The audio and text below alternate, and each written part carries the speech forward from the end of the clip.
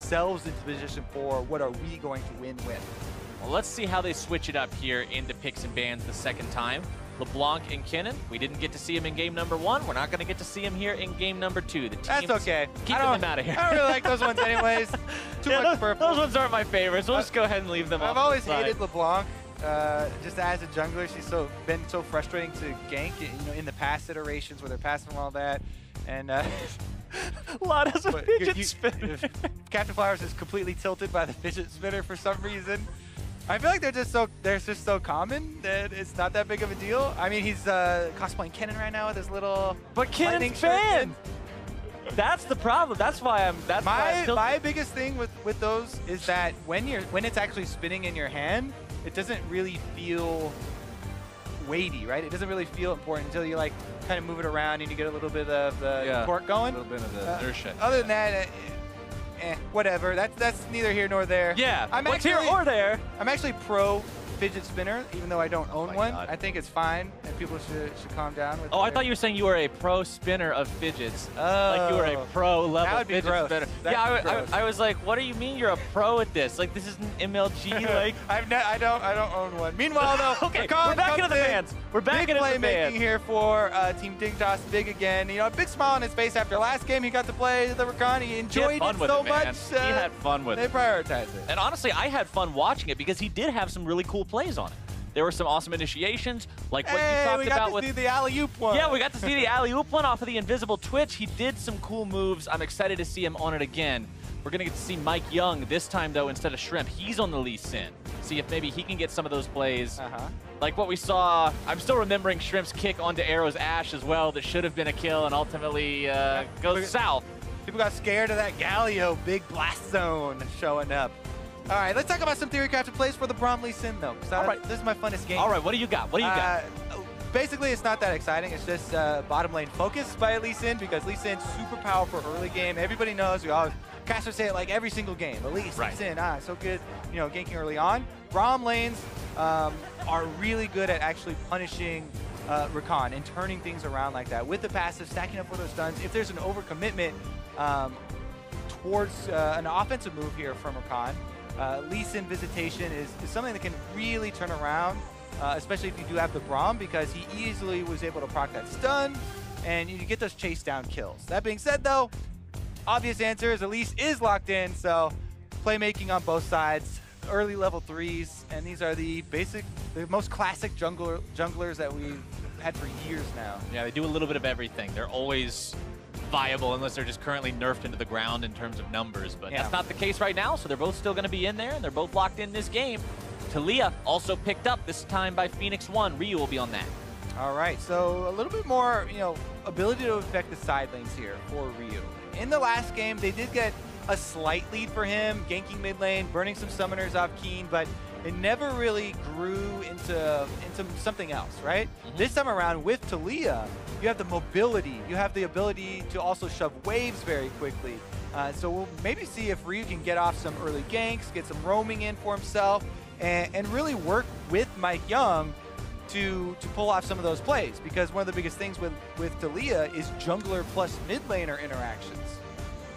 And you can see by the way the second half of these bans are going what the Galio flex pick potential does to a team, because on the side of Phoenix1, they ban away both a mid laner and a top laner from their opponents, just saying, look, we don't know which one it is, we're going to hit both pools anyway.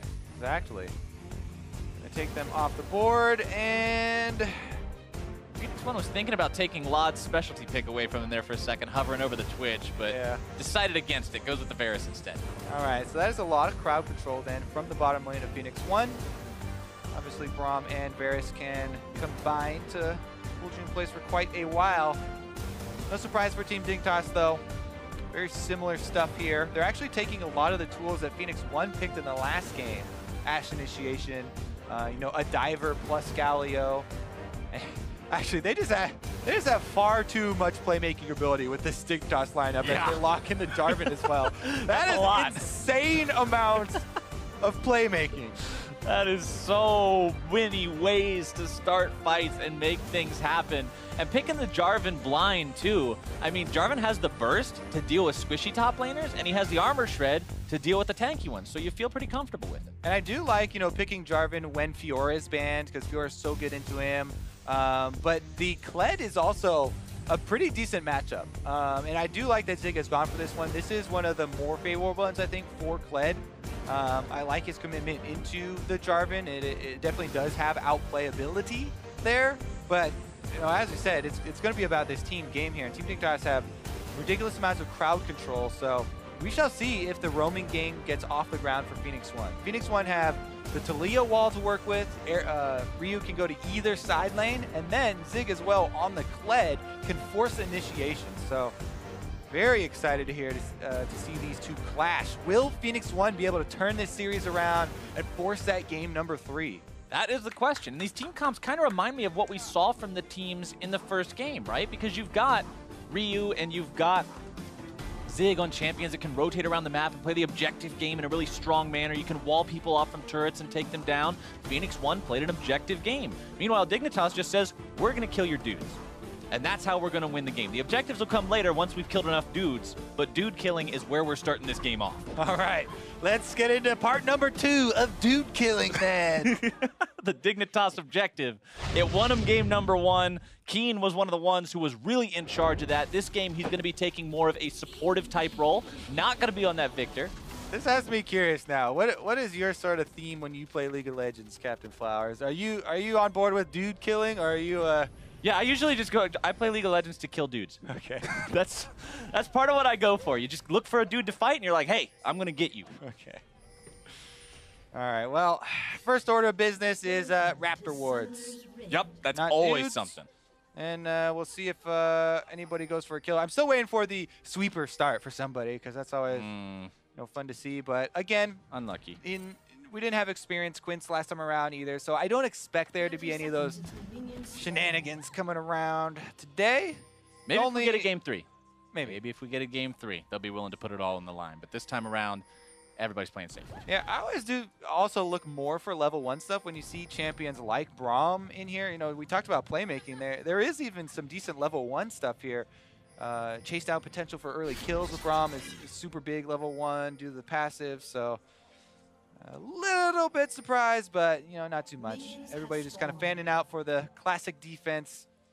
And the only little wrinkle we'll have here is that Lee Sin, Mike Young here, not going to start on the Raptors for the extra experience. And he's going to do a route starting on his blue that will end on the top side. So I think he does want to meet the Elise here. I talked about the Kled being fairly nice into the Jarvan. I'm wondering if they actually want to put more focus on that top lane and try and get Zig, some early advantages for his 1v1 with Someday up on top and continue with that strategy. Because Mike Young starting down here on blue side is definitely abnormal with the Lee Sin.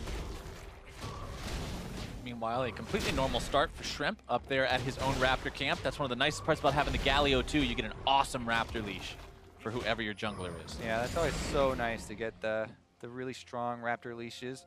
And we'll see. Even more curious as this route develops. He's going for the power clear so far. So it's not the early end up on top lane to affect the 2v2. And Shrimp, because Mike Young's doing the kind of power clear here and getting all the camps on the bottom side, Shrimp has the opportunity, though he doesn't know it and hasn't had any vision of Mike Young, to move up there quicker if he went right after this double buff. But we'll see if this Scuttle Crab actually draws any attention.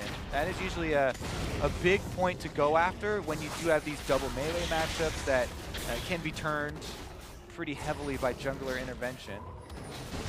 Shrimp's just going for his own Gromp. Both sides seem content clearing through their jungle. Ah, they spotted him. Yep, Hawkshot's going to get a look at him right there. All right, it'll just be the power clear then. So it's a very efficient power clear coming from the bottom side for Lee Sin, but as we said, that does kind of give the initiative over to Shrimp to pull off the first move.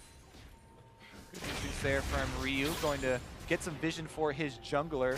They did They did have a theory that Shrimp would go up here because of the hawk shot, and try and get that deep vision. So Ryu does go over to try and cut off his move. Too bad for him, though. Shrimp utilizes the auto attack reset W on Elise, kills the ward, and continues with the invade, and preps himself for this dive. Seeing if maybe they can go for something here, but remember, Kled is tricky to dive sometimes. A little bit. The dismount can really troll you if you're not prepared for it.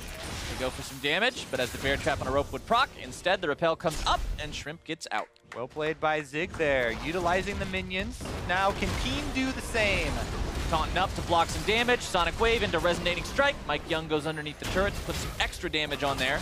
As meanwhile, bottom lane, Big and Lod trying to trade back and forth here with Shady and Arrow. That Braum, very, very tanky. All right, Summoner Spell down in the mid lane to watch. Galio, though, can always default to farm mode and just spam out the Wings of War.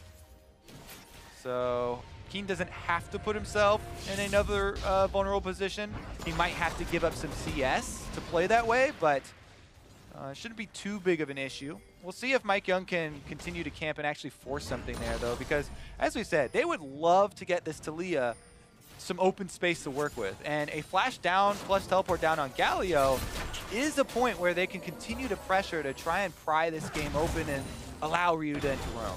And we saw Phoenix1 in game number 1 have a solid early game. They just need to be able to hold on to it in game number 2 and translate that into more based off of the objectives they were able to acquire and the plays that they were able to make. This time around, with that Talia and with that Kled, the synergy between the two of them, like you mentioned in Champion Select, you can get those guys rolling around the map together really, really easily. You can block off Drakes, you can block off turrets, you can make plays all over the place. Just put a wall up behind them, put Kled's X right on the spot next to the wall, and run him down. Definitely true. Hawkshot again is on point from Laud as well, so not only do you want to, be able to find the jungler with it, but the timer on the camps is actually pretty important. And you will, the higher you get, more and more junglers keep track of the minute 40 respawns on the small camps, not just buffs that you're looking for there, as the small ones really help you continue to track the enemy jungler through those pockets of fog of war. All right, somebody just forced to cancel his recall there. Might delay it a little bit. Yeah, not too big of a deal. Not see if just he's on yet. point with number 3 here. Nice one from Lodge. Should be able to hit. Yup. Finds Mike Young right there hanging out in the chicken pit. And he'll get another timer on the chicken pit. That'll be 7:42, 7:43, the respawn. So they should be able to keep track of him there. See, did Shrimp leave the small Krug? Did he just take the big one away? Yeah. Yep, just took the big one. Wanted to leave that poor little baby Krug there instead. So only 30 gold goes the way of Mike Young. Never even got to grow up. Nope. It'll never be a big fat Krug. It's just going to be that little poor baby one. Oh, no! Oh, this timing could be tragic for Zig. Shrimp shows up into the top lane, finds the cocoon. The burst damage comes out. Zig gets himself into a decent enough spot to have Mike there. Yeah, so what you want to do when you have Kled in lane like this is, as a jungler, I would push up to allow Kled to get his autos off to remount before I left. Oh, but here comes the burst. I don't know if he'll get away in time. He won't. Shrimp's got the first blood. See, you're not safe on Kled in mini form. He's just a Yordle walking around, super short legs. No way you could dodge that. You're only fast if you're charging somebody. Right. So number one priority, actually, when you are a jungler coming to help out your Kled, let him remount. Push up for him so he can get those auto attacks off, because it was super dangerous for Zig there. He didn't have any options. No. Meanwhile, we got a little exchange here around mid lane. But yeah, remember, your top laners will appreciate that if you just allow them to get back up on their cowardly steed. Yeah, if you would have had his Chocobo back there, he would have been in a lot better of a spot. Because it's two things here. The minion wave not pushing towards him. Yeah, going for that ward. You can definitely criticize him for going for that ward. Yeah. Because he is so vulnerable, and that's always a risky thing to do and almost never worth it up against an Elise, because if you're in ward range, you're in cocoon range. So it is also a lot of Zig's fault. However, I do really always encourage junglers to help them remount. Meanwhile, down the bottom lane, we saw the arrow fire off and flash being blown there from Arrow himself. that's pretty big. I mean, again, this is another champion that doesn't have built-in escape mechanisms. With flash down, that means somebody's got to jump in front of it, or he's got to be real careful to not be in there. More hawk shots fired into that jungle time and time and time again. Laud is making sure he's not sleeping on keeping track of Mike. Yeah, he's doing a good job of it. That one just barely misses. Mike Young cleared out the wolves just in time and was able to escape for now. Tiamat done on Someday there in the top lane, done for Zig as well. Gonna see really standard builds out of these top laners. The classic Bruiser build, Tiamat into the Black Cleaver, into the Titanic Hydra evolution. Just the standard these days for top laners to make sure that they're effective at both dealing damage to the enemy carry, as well as surviving in the fights thanks to the big health pool. While the junglers, Runic Echoes plus that Tracker's Knife already completed for Shrimp means he does a lot of damage and he can help kind of keep track of what's going on around the map. A little bit slower progression here for Mike Young, who's still setting on the Caulfield's Warhammer, doesn't have his Tracker's Knife yet either, so taking a little bit longer to make sure he gets that money spent and comes online. He does have it in his pocket to spend, just has to go back and get it. That's a good feeling, though. You got money in your pockets, just waiting to go to the store, cash in. But it's a better feeling after you go to the store and you got the stuff that you wanted to buy. Exactly. Much better to actually hold the items. That's why really that top lane play was so important and why we stayed on it for a while and kept talking about it, because the first blood going over to Elise, she's such a good early snowballing champion. Now you really got to worry about this brush. They'll know that one person is in there with that hit, but it doesn't reveal necessarily that the Elise is also down there. Right. Could just be thinking, okay, Big's in the brush. We managed to nick him once with the arrow. No big deal. And Arrow still doesn't have flash. Ooh! Here comes the playmaking potential. Arrow comes out, stun out onto the Braum, but the route onto Elise could be trouble here. Shrimp goes up into the air, exhaust onto Mike Young. Dignitas will disengage. Instincts there as Lee Sin hovering around bottom side for the counter gank. And little bit of a couple misses there, but good disengages. Important to note how this jungle dynamic changes up too after they hit level 6. Elise is level 6, not big impact. Lee Sin's the opposite. Lee Sin's definitely is, and he is in command still of the dragon kick, so somebody's going to get flash kicked. Not going to be in the bottom lane though, as both junglers leave, and the line of control wards for both sides still stands defensively, but Laud is just on him again with the hawk shots, constantly tracking him. These hawkshot drones are just never leaving Mike Young alone throughout the entirety of this early game. Hats off to Laud for making sure he's doing a good job, always keeping track of that. First Drake, by the way, is Mountain, which is pretty juicy, pretty desirable, a neutral objective to find. So both these teams could be turning their attention towards that if they can find themselves a fight win or a turret pickup or that mountain juice, huh? That mountain juice, yeah, the mountain. It's like chocolate flavored. Yeah, man. Oh, Shrimp! Shrimp in some trouble. Having to try to get himself away. The Galio comes into the fight. Shrimp now, what can they do? He's caught up between a rock and a hard place and a Talia, which means a lot more rocks. And Shady's the one grabbing the kill as Mike Young is stomped into the dirt before he can find the kill on to Keen. Zig makes his way into the fight with the TP. Someday now having to try to run, flash over the wall, but Zig is in hot pursuit. Keen tries to provide some covering fire, but it's not going to do it today. Phoenix1 gets 2 for 1. So we did see him go for the flash kick, but Repel negated it for a while and had to wait for the delay. That allowed the counter kill to come through, but in the end, Phoenix1 still get the 2 for 1 and are able to, kind of overload members on the bottom side. No objectives pressured through, though, because it was definitely a very big back and forth there. An interesting little DPS given out at the end, even though Someday does eventually get chased down. Let's take a look here. So they catch Shrimp out, able to get the stun on him, but kick is delayed long enough for Galio to come in. And that kind of forces him to the other side here. So Keen unloading his DPS there into Mike Young allows Someday to finish it off. Then he walks away himself. But Someday turns around a little bit there, kind of wanting Zig to complete the teleport. I think he wanted to make sure that Zig used the full cooldown of the teleport and didn't cancel it there, but he got too close and didn't have his EQ cooldowns up.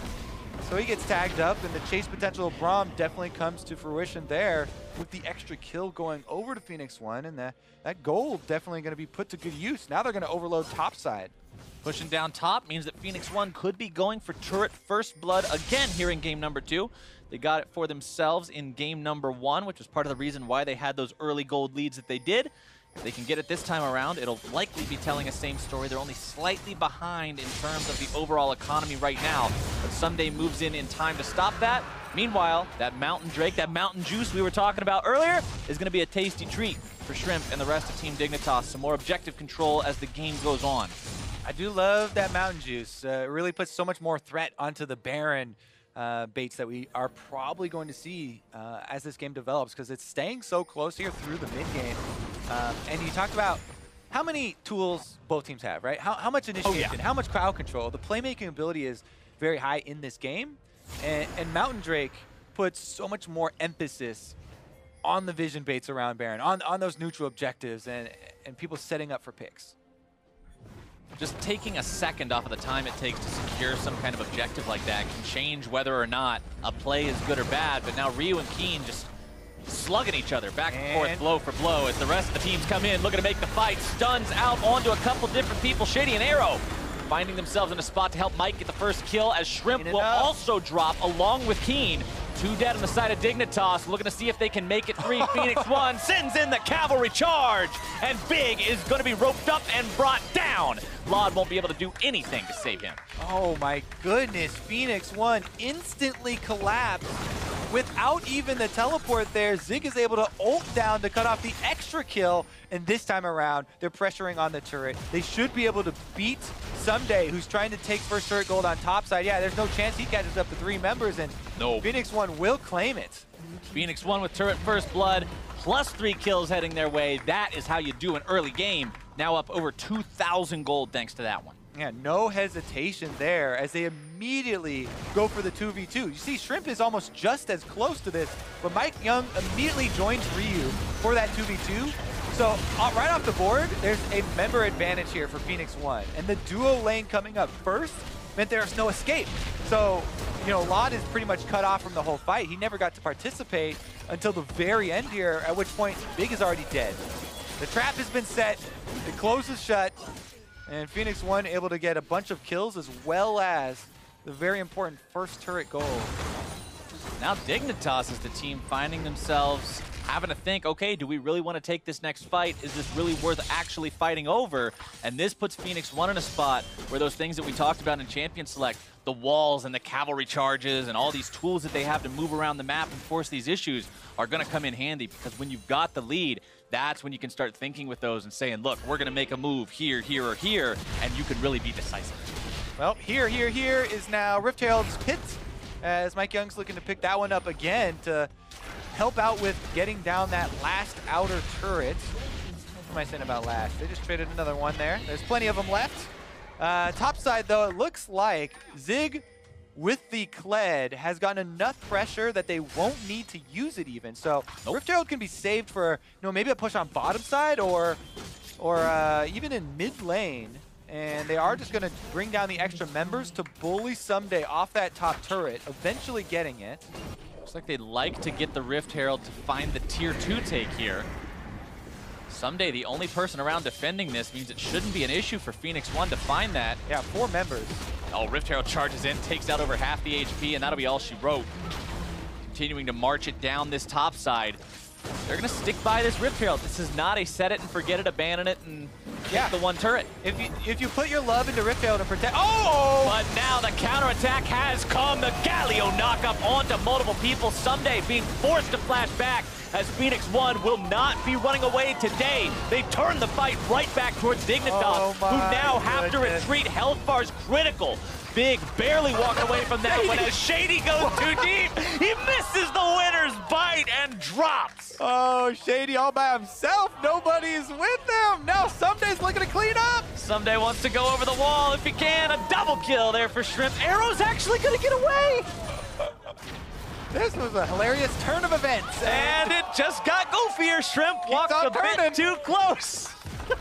Round and round we go. Meanwhile, that whole time, that play was initiated without the damage of Lod, which initially I was going to say, oh, why are Team Dignitas going for this big play on bottom side while their AD carry is split pushing? But because Shady dives the turret, because Someday is able to get that teleport off behind them, delay the backs, and get the counter kills off, the split push worked out, and Lod's able to get 2 turrets on the bottom side right up to the inhibitor. It's one of those things where Lod says, I told you guys. Oh my goodness. All right, so initially here we're like, all right, look at all the crowd control, but they're lacking in damage, so there's no damage backing up this initiation from Team Dignitas. But you can tell, Someday just left your screen. He was the one who started that fight.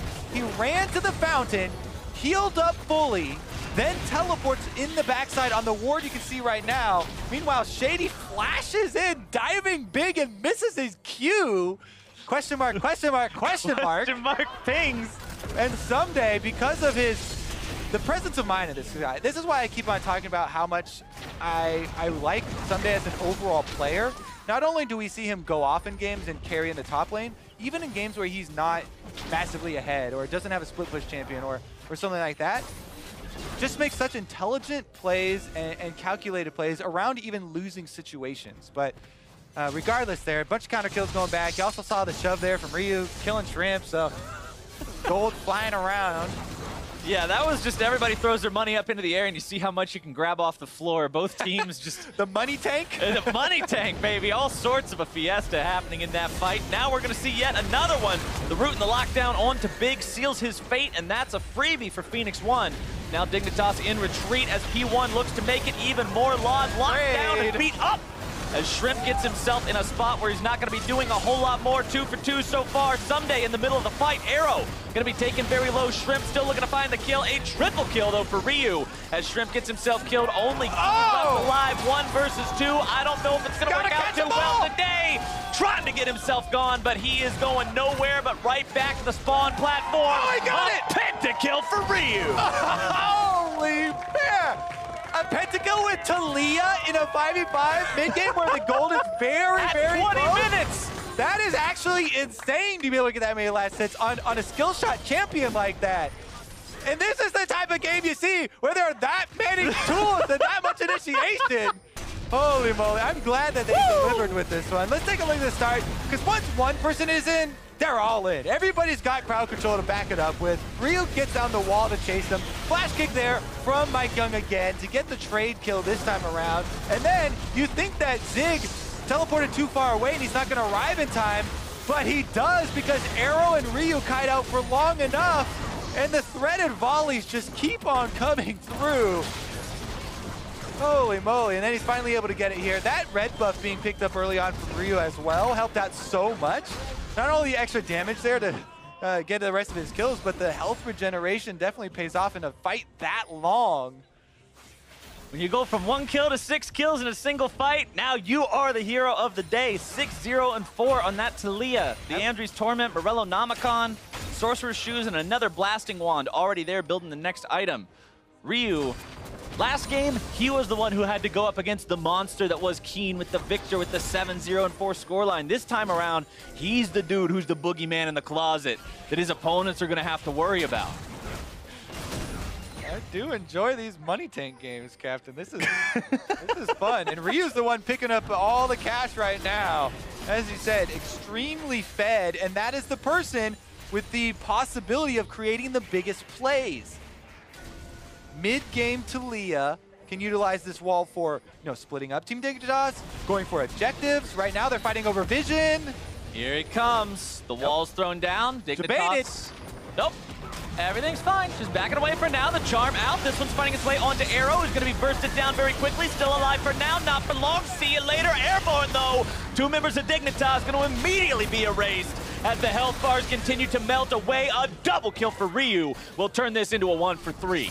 All right, Zig's still on the chase as well. Doesn't have his ultimate, but he's right behind him. Zig versus Big, and Mike Young's taking the kill credit. Ryu's still able to push this wave up as well. That should be a very calm Baron. After all the action that we've seen, and all the members have dropped now, it's only Lod who has a chance of stealing. No, he doesn't have his arrow cooldown even. So this is 100% Phoenix1 reaping their rewards.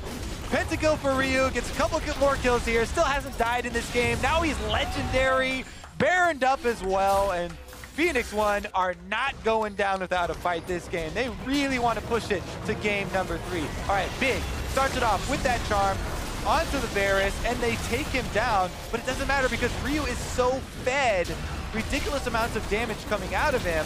Mike Young goes out there, chases off the back line here, and Phoenix1 are coming back swinging.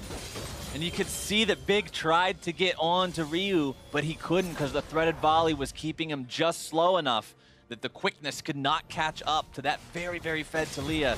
So now Phoenix1, man, the world is their oyster. They get to crack everything open, they get to take whatever they want, and it's very, very hard for Dignitas to try to defend against this. Those Baroned up minions, real difficult for Lot at this point in time. He's got Infinity Edge and Shiv, but whew, this team is 7,000 gold down.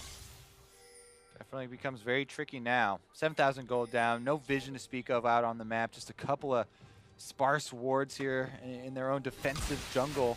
And Team Dignitas are just trying to farm for late, trying to defend their turrets while the Baroned up siege is coming through from Phoenix1. Now, they have already sent Ryu down to collect this bottom wave, and they should be able to clean up this secondary turret pretty easily. Then the crunch time really becomes, since it's so early in the game here, only 24 minutes, how quickly are Phoenix1 actually going to press inside for an inhibitor turret kill? Because those big neutral objectives, you know, you're gonna have to wait another 2 minutes for the Baron buff to expire. So there's a lot of time to work with. They don't have to necessarily rush in, and they actually use it as a diversion. They cut off everyone defending bottom lane.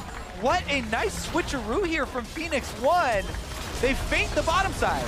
Phoenix1 with the bamboozle onto their opponents as Dignitas now mounts their counterattack. Zig immediately dismounted from Skarl, trying to make this fight happen, get right back up there.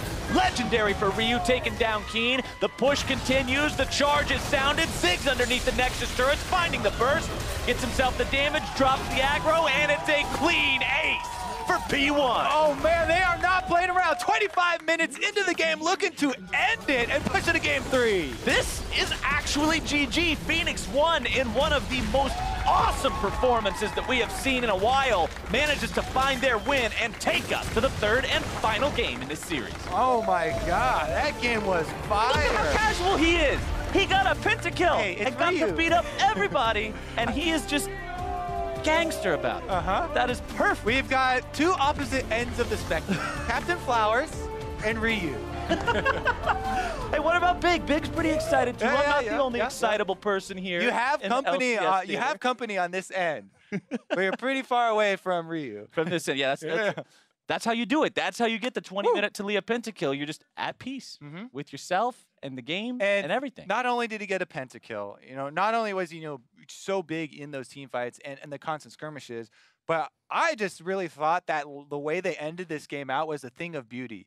Baiting the bottom push, which was the super obvious clean up the easy gold, using the Talia wall to cut them off after they'd committed to that defense was just, that was beautiful stuff. That was really well done. And Phoenix1, obviously, they just had great plays throughout this whole game. Starting with 14 minutes in, you can see them get a 3-for-0 here against Dignitas. All right. This game, it was crazy. We had a lot of skirmishes, but this was one of the best ones, right? Big went in, he got the double charms, and Shrimp was focused on this bottom skirmish. Meanwhile, Mike Young had gone in, and they won the mid laner 1v1, which earned them a lot of power here. So the early roam from their bottom lane, plus the focus fire, gets them the kill advantage in that skirmish super early on, and this is where the game really took off, right? 14 minutes into the game, you get that many kills. They also transitioned that into the first turret gold, so a bunch of gold to work with, and that's what really started the ball rolling. And as that ball kept rolling, they kept taking control of the game. They got to the point where we saw this 17-minute base defense craziness from Dignitas as Phoenix1 mounted the attack. 17 minutes into the game, inhibitor turret they're on here, and Dig go for an initiation with their 80 carry. You can see on the minimap, not there. So the damage, large part of it is missing.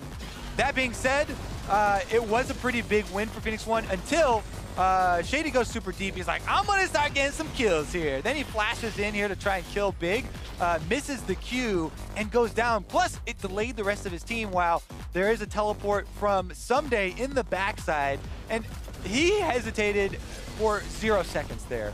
As soon as he got chunked out in the fight, immediately went to the fountain, had his game plan, was able to cut off that kill. Meanwhile, the other kill's going through, and that's where it started just flying around. Everybody's picking up the money. And we thought this is where the game was going to be crazy. But if this game taught us anything, is that things will get crazier another replay for me before they end up getting more normal. So now we're taking you to the play of the game. Ryu, the man of the hour, the man with the power, the pentakill. All right, so this one starts off. Both top laners, you can see, are heading over to the skirmish, but one of them uses teleport down here to this bottom ward, and Zig has to go around this Talia wall. His ultimate goes the long way, and it takes forever for him to join the fight. In the end, it doesn't matter though.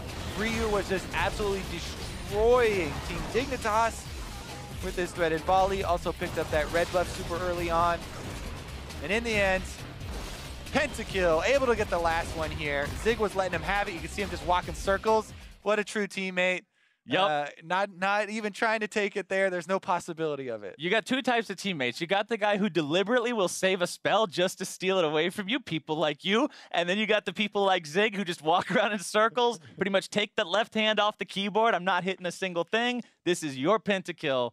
That was a really cool moment for Ryu, though. And it's not like it was just there for show either. After he had that, the amount of money, the economy surge that gave him meant that for the rest of the game, as short as it was, the game ended 5 minutes later, he was just able to put down so much damage and so much threat that we don't have a replay of the next big play that happened in sequence. But the game ended. The game ended. Yeah, we got to watch that one just a couple of seconds ago anyway. But sorry, where were you going? No, where we were going was the Twitch play where they caught, not the Twitch play, the Varus play where they caught out the enemy AD carry. They're thinking, oh, look, we got Arrow. This is going to be the pick. This is going to be the fight. And then it doesn't work. It's like, hey, that's not Ryu. Sorry, you lose anyway. Dignitas, what normally would be a successful plan, isn't so successful when you're staring down the barrel of that incredibly fed mid laner. Teams are all tied up, but can Phoenix1 grab their first win of the split here in game number 3? That's the question. Meet us back here for the answer and the conclusion of this series. Don't go anywhere.